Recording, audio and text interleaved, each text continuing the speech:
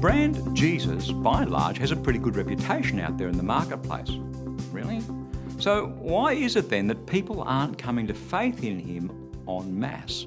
Hi, I'm Berni Dymet, and welcome to Fresh. Just imagine for a moment that you're going to meet the Swedish ambassador. So, what would you expect him or her to look like? Well, probably tall, blonde, fair, with a name like Sven or Elsa, and with one of those delightful Swedish accents, right?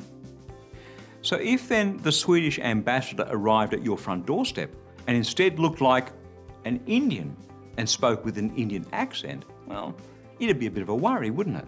You'd immediately be wondering about his or her authenticity. Surely this can't be the Swedish ambassador. Paul the Apostle talks about Christians being ambassadors for Christ, 2 Corinthians chapter 5, verse 20. So we are ambassadors for Christ, since God is making his appeal through us. We entreat you on behalf of Christ to be reconciled to God. So let me then ask you, if you and I are to be ambassadors for Christ, who or what should we look like? Who or what should we sound like? It seems to me that if we're going to be ambassadors for Christ, then we better look like him and talk like him and behave like him, right?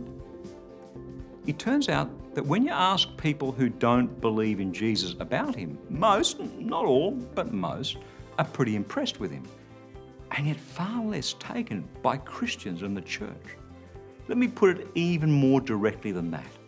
Whilst the general response to Jesus is positive, often the response to Christians and to the church is negative in the extreme. I wonder why that is. We are ambassadors for Christ, and God is making his appeal through us. That's God's word, fresh for you today. The point is that Jesus wants to radically transform our lives, to restore us back into his image. And he does that when we receive his word into our hearts.